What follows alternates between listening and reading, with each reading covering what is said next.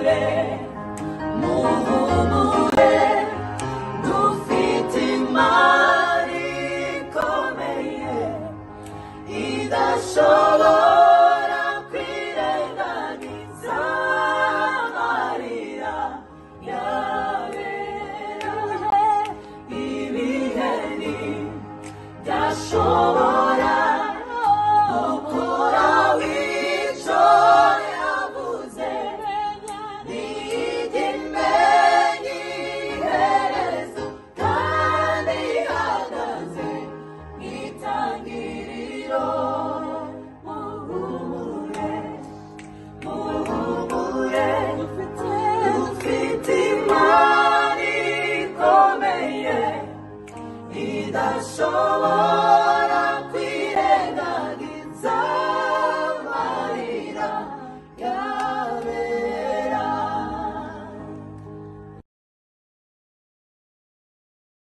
Akira muri galeri bikaba birarangiye. Induru noneho n'abatazi kubarara ku wundi muntu maze bakazoherezanya. Yewe we ubonye amakuru abaye.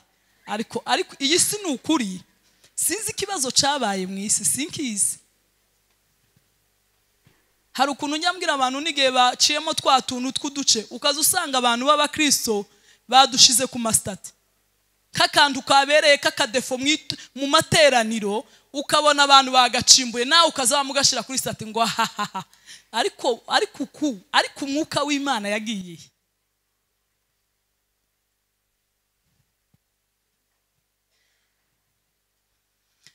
Samusoni kubwo gukinisha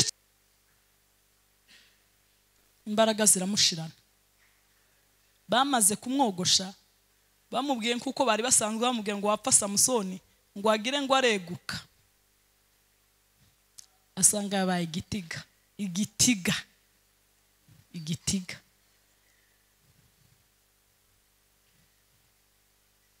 Rinda neza ico wahawe, rinda neza ico wahawe, atagira ukwambura ingabire yawe. Rinda neza ico wahawe. Dawidi agisha Imana inama aravuga ngo ese nkora iki ngirende? No kurikira ibi bintu no bigaruza. Ngire gute? Haleluya. Ngire gute nkora iki? Ngire gute? Abana bagiye, abagore bagiye. Kuko bari bamumereye nabi, bendaga kumwica, bendaga bari barakaye. Tekereza ugera mu rugo ukamubura abantu bawe. Umuyobozi buriya nasetse, uzi ko umuyobozi iteka none se nka kureba bari bagiye kumutera amabuye cyangwa kumwica aziriki. Yaziraga iki? Yaziraga ubuyobozi.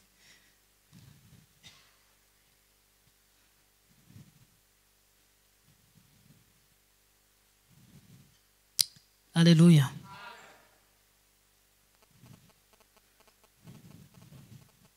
Ngo Imana iramusubiza ngo nazikurikire ngo kuko atazabura kuzifata ngo akabigarura. Haleluya. Ariko Imana ni nziza.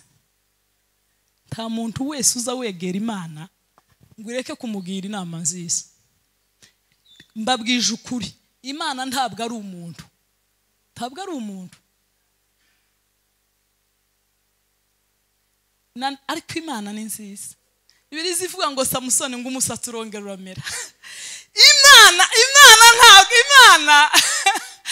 Imana ishimwe ko ari Imana. Imana ishimwe ko itazareka bera bagenda iheruheru. Habe nubwo nabo bose tuvuga umuco w'Imana uzongera ubagarure. Ubagarure bahagarare mu mbaraga bagiye batesha agaciro, bongere bagende bica ubumara bwose bwa Satani. Dufite ibyiringiro Imana ya Isirayeli dusenga. Ntago bizagenda gutya. Tibizagenda gutya. No ukuri. Ntago bizagenda gutya. Samusoni ngo umusatsi urongera uramera. Dawidi aravuga ngo ndabizi ko twasize umudugudu ariko tugire gute? Dukora iki?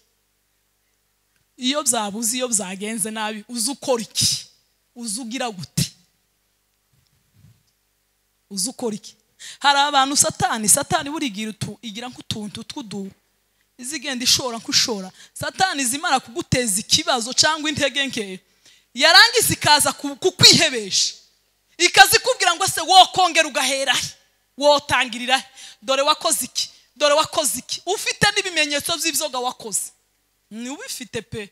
Umuntu yohagara akazavuga ati uravuga iki ko wakoze ibi bintu to? toka noneho ikakwima imbaraga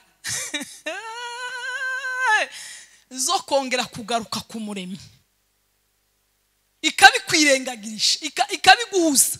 Hari ukuntu kwataka ugata iby'Imana ukamena amabanga ukaba wakwangiza, yarangiza ikakwihebesha ikakubwira ngo urapfuye ntuzobyuka, niwumva ijwi rikubwira kutazabyuka. Iryo si Imana, kuko Imana ngo itwihanganira iteka, watagira ngo numwe uzarimbuka. Imana iba yaraje ariko ngo wese azagiraho cyakayikubita dore inkovu, dore wabonye mwihanganire turebe kuwa gatanu uko bizaba bimeze. Hakabigiye kuwa gatanu bisanga wabyutse ufite imbaraga. Amen. Imana ibwira Dawidi ngo genda uzabigarura. Imana ishimwe ko ari Imana. Imana akimana muyisuhuze basi. Imana ni Imana. Ntabwo Imana yo kwemera guheba umutungo wayo, tibikunda.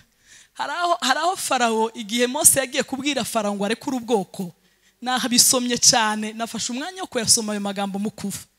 Imana ibwira Mose ngo genda ukure ubwoko bwanjye muri Egiputa.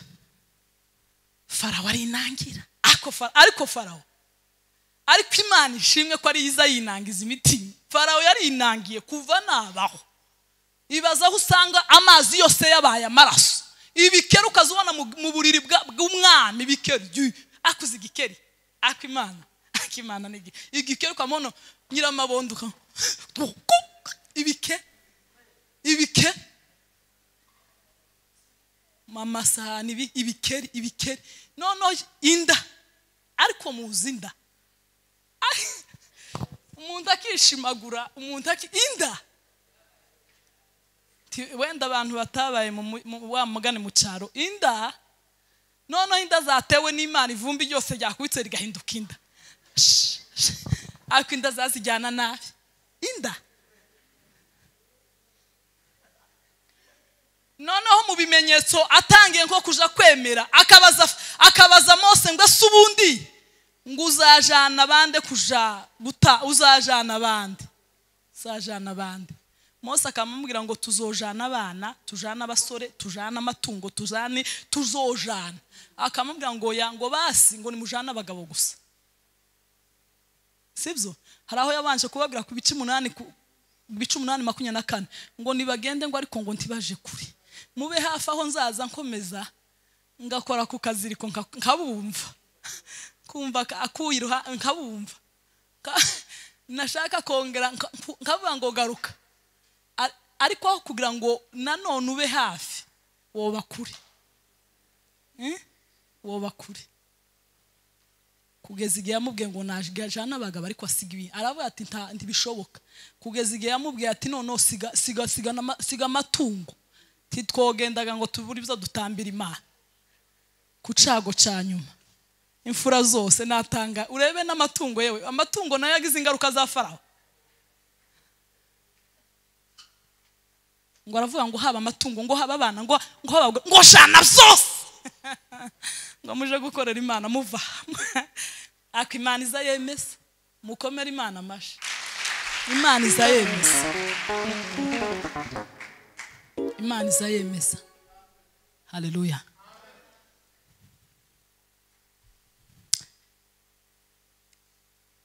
Hari ijambo riba muri Zaburi. Eka ndebe ko ndibona. Zarinezeza cyane. Zaburi 32 ku murongo wa 8 James.